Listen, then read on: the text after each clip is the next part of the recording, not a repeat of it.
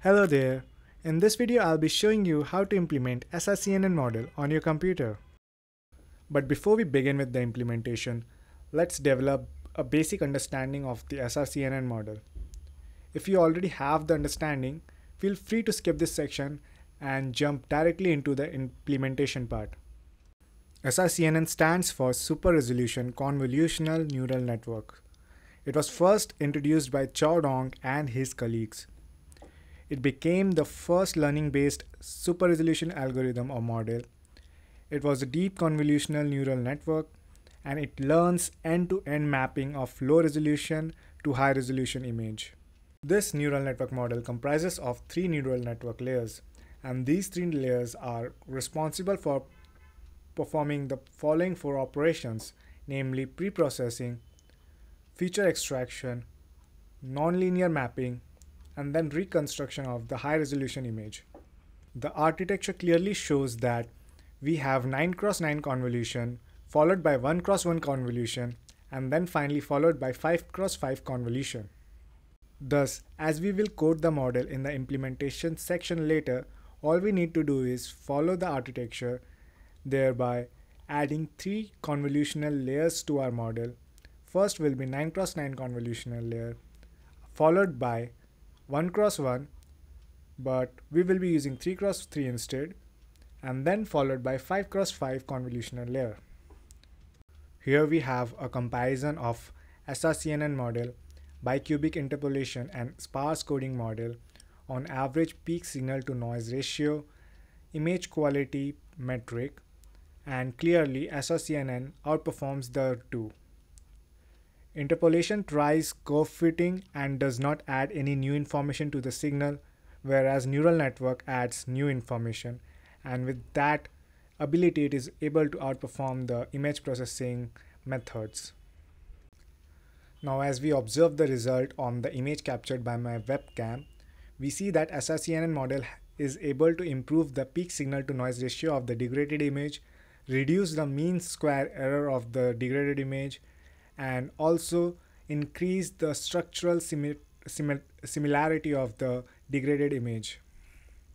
A factor of 2 means that 2 pixels were averaged to get 1 pixel value in the degraded image, thereby decreasing the number of pixels in the degraded image by half, that is by a factor of 2. And as we degrade the image by a factor of 4, we see that the increment in the peak signal to noise ratio has increased compared to the previous, and the reduction in mean square error has also decreased, thereby showing that when the image quality has been degraded too much, the model is not able to perform super resolution very well. These are a couple of standard results followed by the references that were used for making this presentation. And let's move on to the implementation now. Thank you. So let's begin with the implementation. Here I have opened Google Colab and I'll be using it to write the code for our model. And the reason is because Google Colab will save me the extra effort that is required on a personal computer of downloading the libraries. So here I do not have to download the libraries before I'm importing them.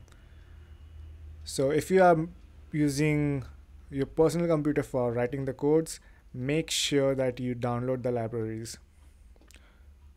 Now before we begin with writing the code, let's first arrange the files on this Google Colab so that we have the images and in the right directories so that we can use them in our codes and perform the super resolution using our model.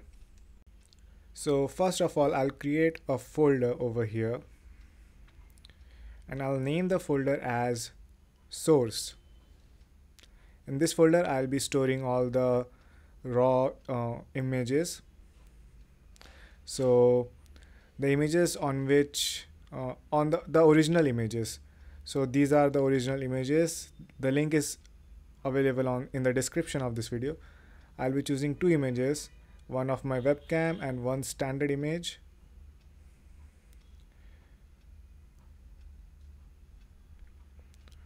So in the source I have uploaded 2 images.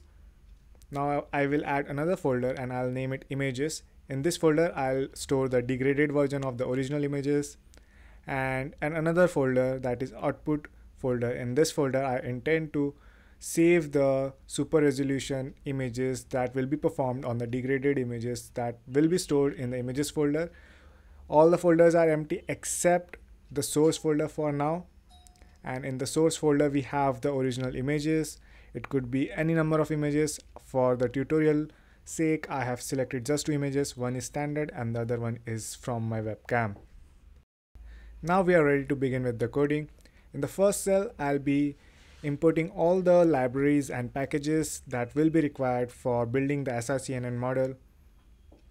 The strategy to save the time during this tutorial that I'll follow will be, after discussing what the cell is about, I'll pause the video and type out the code for that cell, and then when I'm done I'll resume the video and explain what the coding is about, so that it saves the time where I'm typing it out and also trying to explain.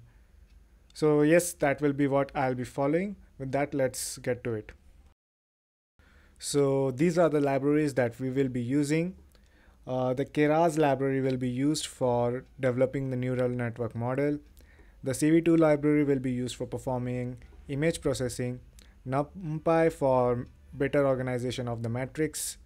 Matplotlib to plot the images on a axis basis. skimage for some importing the image quality metrics for scoring the images. Then we have packages from Keras that we will be using, as well as packages from skimage and Matplotlib. Now in the next cell we will be defining the image quality metric functions, and namely these are PSNR, that is peak signal to noise ratio, MSE, that is mean squared error, and then we have SSIM, that is structural similarity. So the first function that we have is PSNR. In that function what we are doing is we are simply applying the mathematical definition of peak signal to noise ratio, and that can be easily found on the Wikipedia. Then the next function is mean squared error, MSE, and again in that we are doing nothing but simply applying the mean squared error mathematical definition. Next up we have made a function that is compare image, and that will be combining all the image quality metric and appending it to a scores list. So first of all we append the PSNR function output to the scores list, then we append the mean squared error function output to the scores list, and then you must have noticed that we haven't defined a function for structural similarity, and that is because we are going to use it directly from the skimage library that we have imported at the top.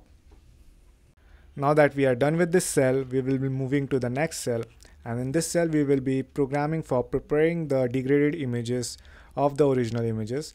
So remember, by now the source folder is only filled with images and the images folder and output folder is empty. In this cell we will be obtaining the images for the images folder and uploading it there. So the way we are degrading the image is, first of all we are taking the input as a factor, and here we are giving 2 as the factor. So what we are doing is we are reducing the height and width of the image by that factor. So we are essentially losing the number of pixels by that factor, and then the image that we have with height divided by 2 factor and width divided by 2 factor, losing 2 square pixels in the image, we are applying interpolation technique to get back the original image. But the trick here is when we apply the interpolation, there will be loss in information because interpolation is not a neural network. It is simple mathematics, and it will try curve fitting and there will be loss. So we will get a degraded version where the pixel accuracy will not be as good as the original, and thus we get the degraded version of the image. And how are we applying interpolation, and what is interpolation? You need not bother what is interpolation at this stage, um, but if you want to look up, I'll leave the link in the description.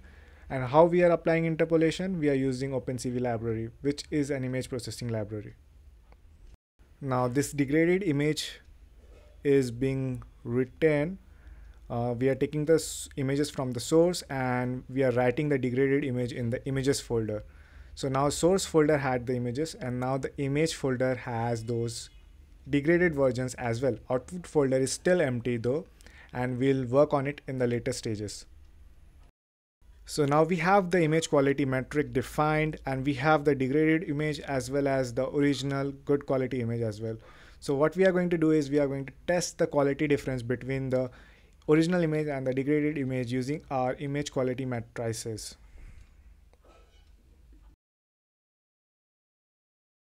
So the code is pretty straightforward. We set the target as the degraded image and reference as the original image, and then we compare the images, and that gives us scores. In the scores we can see that peak signal to noise ratio for the first image, which is the screenshot from my webcam, has 39.47, mean square error is 22, and structural similarity is 0.97. And for the flower image we have some PSNR, mean square error, and structural similarity values as well. Now what we will be trying to do is, after performing the super resolution using SRCNN model on the degraded image, we will try to improve these matrices values, thereby proving that we have improved the image quality. Moving on the next cell, we will be coding for the SRCNN model. So we will define the SRCNN model here. Do you remember the architecture slide that we looked at way back in this video? If you don't, or if you have skipped, I recommend that you slide back to that slide and compare this code with that architecture, and you'll see that we have just copied that architecture and put it in terms of our code here. We have 3 layers in this neural network. The first layer has 128 filters followed by 64 filters. Then the first layer is a convolutional layer of 9x9 dimension, followed by a 3x3 convolutional layer. In the architecture it was suggesting 1x1, but we will be using 3x3, and I had mentioned that back there as well. And then followed by a final convolutional layer which is of dimension 5x5. A quick question for you guys. Why are we using kernel sizes of odd digits? Why not even? Think about it and let me know in the comment section. Now let's move on and get the summary of the model that we have defined above. That is our SRCNN model. So SRCNN is equal to the model that we have defined over here, and then I will be doing SRCNN dot summary. So we have 3 convolutional 2D layers. First one with 128 filters, then 64 filters, and then the final with just 1 filter. So far out we have been fair in our approach, and as we have progressed, we have tried to understand line by line what we are doing, where we are heading. And by this stage we have the source image, we have the degraded image, we have the model ready. What we need to do next is train our model and get some results. And that is where at this point I'll be breaking the fairness and do some sort of cheating. In order to perform the super resolution, we will be needing some image processing functions that will basically involve cropping the images and training, and then converting color spaces, and then again training. And to do that I'll be using a code from open source, and I'll leave the GitHub link in the description. It's available. What I will do is I'll copy the code over here, and also the corresponding training weights file, I'll attach it to the file section of this Google Colab. So what this will do is it will use those codes to perform the image processing functions. And instead of training the model, which will be very time consuming, we will take those already trained weights and implement it in our model, so that it saves us the entire training process, because training will involve a lot of source images and degraded images. A model cannot be trained on just 2 images. For that matter, it cannot be trained on just 50 images either. It will need a huge amount of data and it will take a lot of time. So to avoid that, we will be using pre-trained weights, and that I'll be getting from this GitHub, and I've attached the link in the description. So in this section, we will be defining the image processing functions. And before we define those functions, let's attach the file that I have talked about. This file is available on the GitHub, and also the link to that GitHub is in the description. I'll attach this file over here. I'll attach it to our Google Colab. It's being uploaded and it's there now. So this file has the pre-trained weights of SRCNN model, and we'll be using it to save time. So in this cell right here, I have given the reference to the file that we have uploaded, and this file will be giving the weights to our model. And now the model is complete because it has those pre-trained weights and all the image processing functions that are required for super resolution. So when I run the code, we have original image, degraded image, and SRCNN image. So we have used matplotlib to plot the images, the original image, the degraded image, and the SRCNN image. And we have fed the input as degraded image, and we have got the output as SRCNN image. And what we intend to do is we intend to compare the original image and the SRCNN image and see how well our model has been able to perform the super resolution. So we can see that degraded image is quite blur, original image was in a very good quality, and SRCNN almost brings back the good quality and sharpness back into the image from the degraded image that was lost. So now that the model is ready, I'll be performing or using that model to perform super resolution on all the images that are stored in the images folder. Those are the degraded images. I'll perform super resolution on those degraded images and store them in the output folder in this cell. What I'm doing is, for every image in the images folder, I'm passing that image into the predict function, and that predict function is performing the super resolution and returning me the high resolution image and also the corresponding score. And at the very bottom of the cell, we are saving the file. That is, we are writing the file in the output folder. So now if you look at the left on the output folder, you'll see that output folder is no longer empty. It has the corresponding super resolution images. So let's take a look at the result and assess how our model is performing. So this was an image that was captured by my webcam. It's me holding a paper which has some letters in different font size and some parallel lines. SRCNN is a 2014 model, and on the webcam, virtually, I cannot see any differences in degraded image and SRCNN image. However, even though there are no virtual enhancements in the image quality, let's take a look at what our image quality matrices are saying. The peak signal to noise ratio has increased from 39.3 to 41.8. The mean squared error has been reduced from 22.5 to 12.6. The structural similarity of the image has been increased from 0.97 to 0.98. So even though we failed to observe any enhancement in the image quality visually, according to our matrices, there has been clearly enhancements done by SRCNN model on the degraded images. Thank you for watching this video. I hope this helps you in your project, and if you liked it, do subscribe to my channel. Goodbye.